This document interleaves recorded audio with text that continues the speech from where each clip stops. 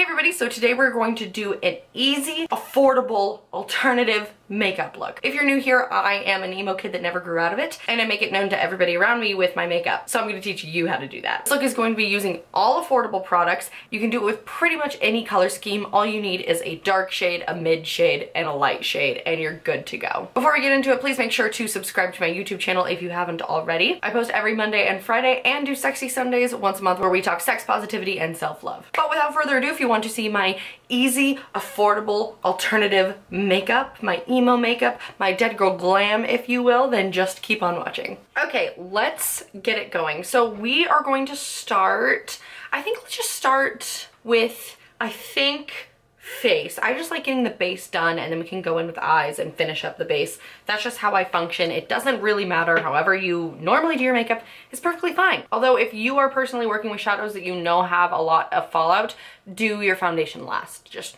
pro tip. Today we're going to be using the Covergirl Outlast 3-in-1 Extreme Wear Foundation. I am in the shade Classic Ivory. So go ahead and just put on your foundation as normal. This foundation has a really nice coverage, but whenever I do looks like this, I always go for like extra full coverage because it's creepy glam, you know?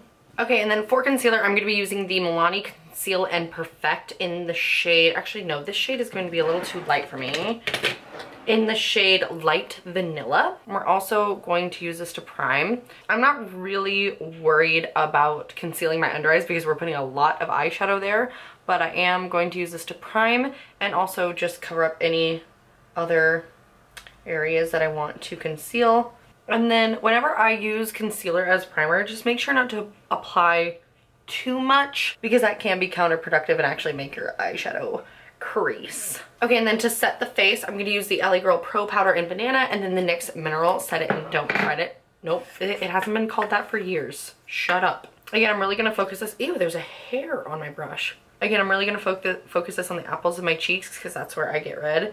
And then I'm just going to very gently set my eyes and my under eyes just because, again, we are going to be putting a lot of eyeshadow there and I want it to really pack on. Okay, and then just to finish up the base, I'm going to go fill in my eyebrows really quick off camera and then we will get into the meat and potatoes of the look. Okay, brows are on. We're going to move straight into the eyes. Today I'm going to be using some Colourpop eyeshadows. I'm mostly going to be using Stone Cold Fox, but again, whatever you have in your collection will work perfectly fine. The nice thing about this look also is you can use it with whatever colors you want, literally whatever. Today I'm going to do some dark brown moments, but I do this all of the time with warm browns and reds, but I just figured there's so much of that on my YouTube channel that I should mix it up just like a little bit, So the first thing we're gonna do is we're gonna take our darkest shade and we're gonna pack that all over the lid. So whether that's a dark red or for me, I'm gonna be using this dark brown in the palette called Fickle Fate. So with a domed eyeshadow brush, I'm just going to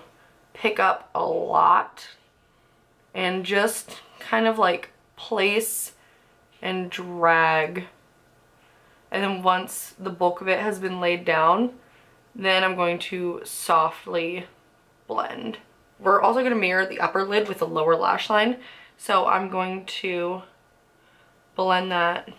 This is a definition of a trust the process look. Also just like throwing that out there really quick. So please, if you are trying this at home, when you look like somebody dipped their hand in chocolate milk and then punched you, just keep going. I promise it'll be worth it. So again, we're just packing and then just softly blending. We don't really need to worry about like making it super seamless because we are going to be blending this out with more colors. Okay, then we're going to take our mid-tone color, we're going to blend it out, and I'm actually going to hop in with a little bit warmer of a shade.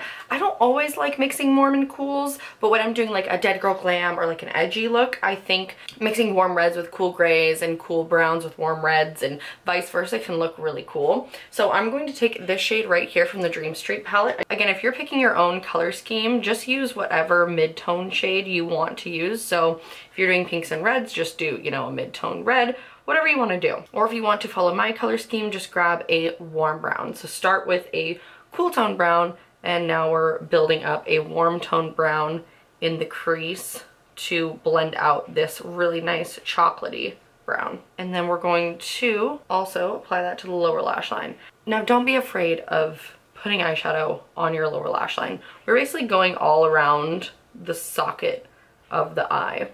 This will just give us that nice sullen, sunken in, Gerard way realness that we're all going for. This is also why at first we didn't want to blend out that first brown too much, because if we blend out that first brown too much, it's just going to get muddy and you won't really get the definition between the two colors.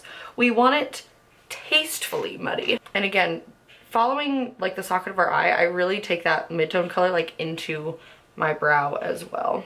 And then you're gonna take a transition color or just a light toned eyeshadow. If you're using pinks and reds, you could do like a light pink, or you could do a nice warm brown. When I do this with reds, I stop using reds here and then I go in with a warm brown. I'm gonna take this shade from the Yes Please palette. Did I say this is the Yes Please palette? I forgot what I called it earlier, but I don't think I called it Yes Please. But again, any just nice brown. And this is where we're going to really buff and blend. And I'm just using a BH Cosmetics brush. Now, do you see how I'm putting eyeshadow literally in my under eye circles? You want to do that. You want to just go in. This look is not for the faint of heart. You asked for an edgy eyeshadow look. You're getting one. We're putting eyeshadow in our under eye bags. And take your time blending. And remember, the lighter the color, the bigger the brush. The darker the color, the smaller the brush. So as we are going in with lighter and lighter shades, your brush can get a little bit bigger. But also try not to go too far over the dark spot. So I'm keeping my brush right on the outside. I'm not going in and reblending where this dark brown is. So once we've gotten out to the lightest shade, now we're gonna work back in and re-intensify the mid-tone and the darkest shade. Then we're gonna go back in and we're gonna re-intensify that warm shade, just to re-intensify anything we may have blended away in the blending process. Boom, and then going back in with that first brown, packing it on the lid, and then re-blending it through the crease. This brown actually stayed really well. I was pretty impressed. Boom, we're looking nice and creepy. And this is one of those eyeshadow looks where once you master it, it looks a lot harder than it actually is. Like, it just takes some blending, but as long as you use the right brushes, and by that I mean don't go in with a bunch of big brushes, and try to stay within the area that you're working in. So if you're working with the lightest shade, stay on the outside. If you're working with the darkest shade, stay on the inside. If you're working with the mid-tone shade, stay in the middle of the two, if that makes sense. As long as you stay within, if you color within the lines, and if you don't go crazy, it will look good. I promise it will. Now, this wouldn't be an edgy alternative makeup if we weren't wearing a little bit of eyeliner. So I'm going to take the Kokie Velvet Smooth pencil liner in the shade Deepest Black, and I'm going to put that on my waterline. And also dot it through my lashes. And then we're going to immediately go in, as soon as I can find a brush. And then we're just going to go in and blend out the lower lash line. Okay, and then I am not particularly a winged eyeliner gal. I can like myself a wing every once in a while, but to me it is not a staple of an edgy makeup look. If you enjoy them, go ahead and pop on a wing. If you enjoy them and are confident doing them, go for it. I'm opting out of eyeliner for this look, besides just a small line of eyeliner to make it easy to apply fake lashes, because we are going to apply fake eyelashes, and I'm going to tell you all the tips and tricks to make it easy to apply fake eyelashes, and this is one of them. Just doing a small little line of eyeliner right at the root of your lashes to hide your lash band, to give you a guide of where to place your eyelashes, and to also give you a little bit of a buffer if you place them a little bit askew. And for that, I just used the NYX Matte Liquid Liner. You like how creepy Todd is being back here? He's just hanging out. Okay, let's move on to face real quick. So let's start by contouring. I'm gonna use the NYX Sweet Cheeks Matte Powder contour bronzer blush in Taupe, and I'm going to place it a little bit higher than my actual cheekbones to chisel out my face. Okay, and then for bronzer, I'm going to use the Milani Silky Matte Bronzer in Sunkissed. I like this especially for like edgy looks because it just is the perfect color to give your face, well, perfect color for me, to give your face some shape without being like super bronzy. Because obviously, like, we're trying to look like a glamorous dead sewer rat, so we don't necessarily want to look like a sun-kissed bronze babe right now, you know? Okay, and then for blush, I'm gonna use, I just love these NYX Sweet Cheeks. This whole line is just really nice. This is in the shade Bang Bang. And we are gonna do a little bit of an e-girl moment. We're going to place blush basically as like the last way to blend out our eyeshadow. So I'm literally placing blush across my cheeks. I'm just patting it, and I am going to go up into the forehead a little bit just to round everything out. Let's zoom in a little bit. I am going to place heavier blush like on the actual blushed part of my face, like the actual like cheek part of my face, but I am going to take this all the way in. And of course across the nose, because you got to, right? I'm not like super in to the e-girl blush trend, but I do think it can look so cool and edgy. So I'm trying to do like a little bit, but also not like too overboard. And then to cut through the blush and bronzer on the nose and re-give us some structure, I'm going to go ahead and highlight just the tip and bridge of my nose. This is a BH Cosmetics Spotlight highlighting palette, and as you can tell, it is well loved. So I'm going to take this shade right here. I'm going to mix it a little bit with the pink shade too. And I'm just going to hit the bridge of my nose. You can also just use your finger for this if you don't have like a little precise brush. I love highlighting with this brush. It's so just pinpoint precise. I love it. Also, while we're here, going to highlight our brow bone, because you bitch loves a good brow bone highlight. Okay, it looks almost done, but we are going to apply our fake eyelashes. So the first thing you're going to do when you get your eyelashes, these are the Kiss Faux Mink. They're the Kiss Faux Mink Matte Black in the style Matte Velvet. They are everything. I love them. The first thing you're going to do when you get your lashes, especially if you're a noob to lashes, is trim them. I promise it just makes everything so much easier. Even if you trim them to be a little bit shorter than what you actually need. Trim from the long side of the lash, so just clip off the extra long side of the lash. So you're gonna wanna trim them, and then you're going to want to apply the glue and wait.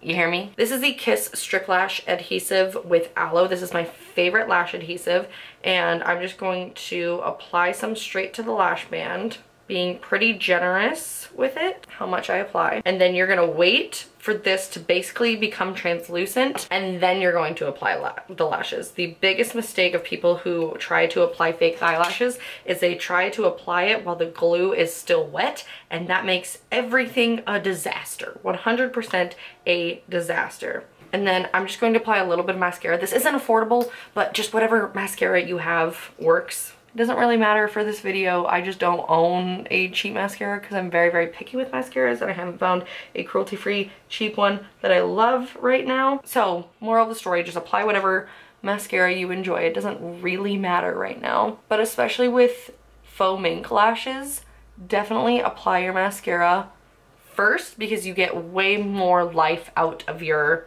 fake eyelashes if you aren't gunking them up with your mascara. Okay, and then I'm going to set my face with a little bit of the Colourpop Pretty Fresh Hyaluronic Setting Spray. And then while we are waiting for our eyelashes to dry, we're going to pop on some lipstick. This is my favorite, like, edgy Dead Girl Glam lipstick. I talked about it in my recent favorite videos. What? I talked about it in my recent favorites video. I love it so much. It is the Milani Amore Matte... What? I can't talk today. The Milani Amore Matte Satin in the shade Luxe. So I'm just going to apply some of this. It's also such a comfortable liquid lipstick. Oh, again, the balance of cool tones, of cool earth tones and warm earth tones in these looks, I just nut. They're so good. Okay, my lashes are still drying because lashes take a long time to dry, so I'm going to go do my hair real quick off camera, and then we will come back to pop on the lashes. Okay, we are back. It's time to apply our fake eyelashes. So I've just been waiting for the glue to dry, and basically how you can tell is if you touch the glue and if you're met with like a little bit of resistance, do you see?